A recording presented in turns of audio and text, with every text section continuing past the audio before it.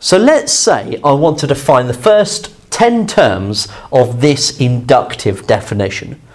Now, for extra information here, I've specifically chosen an example of a special recurrence relation known as the logistic map.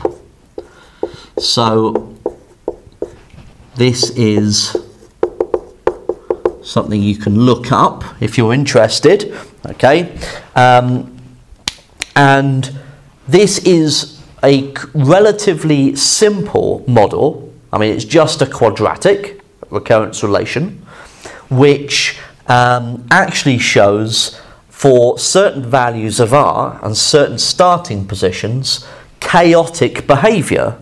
So it's a very basic example of where chaotic and chaos theory can evolve.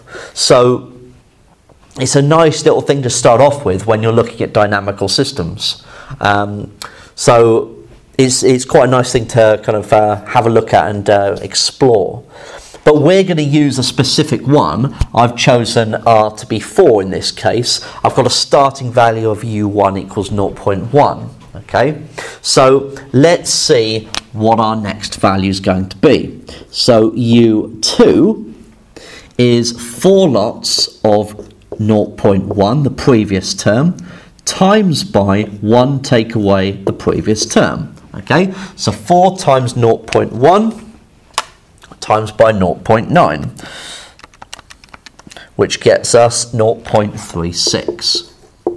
So 0.36 is the second term in the sequence. U3 will be 4 lots of 0.36 times 1 take away 0.36. Okay?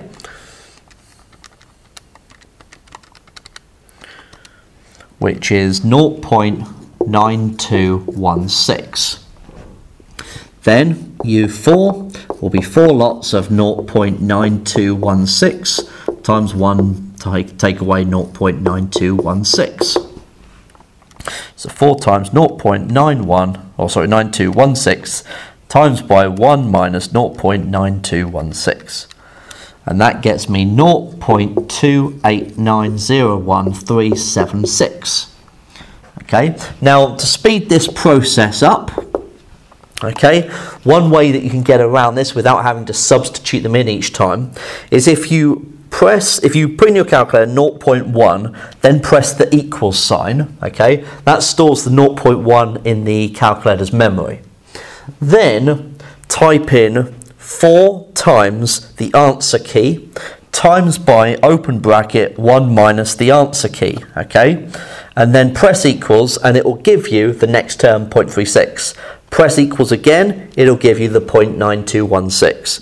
Press equals again, we get the next term. Then the next term, so we're going to get 0.8219392261. Then U6 is 0.58542053887.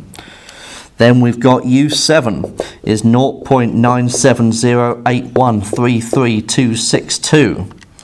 Then U8 is 0.11333392473.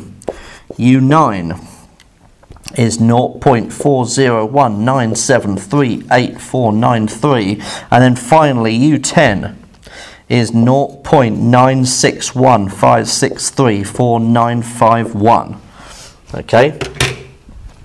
Now, this is the first 10 terms of this sequence. And what you can see is that these numbers, right, are kind of jumping around all over the place. They seem to kind of increase up to a certain number, certain part, and then they go back to the beginning again. They get a certain way and then back again. They get a certain way and then back again. Okay?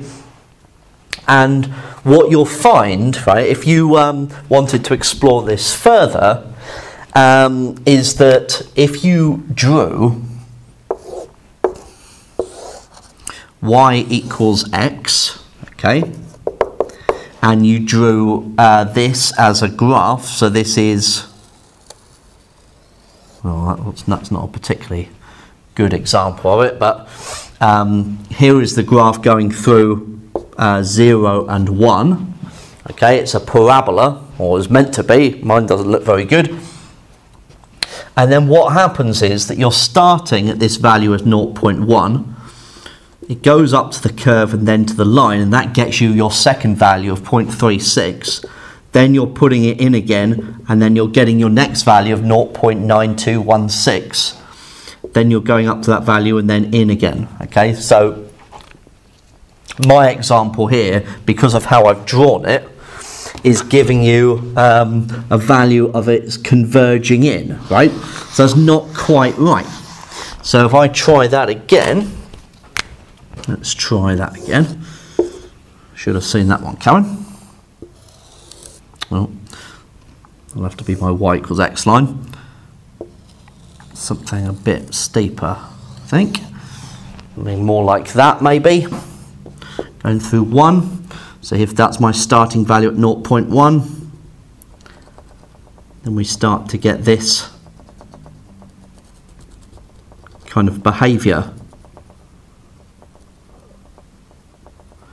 See, as it is working its way around, it kind of keeps going back in on itself as you go from the curve to the line, and you get this chaotic behaviour as it's not homing in on anything, but it just keeps on cycling around. Okay, and you can play around with this number and it will change the height of the curve because it's stretching it, and then you can kind of see kind of like what different values and different starting points have on its effect. Well, what effects it has if you start at different positions and generate that sequence.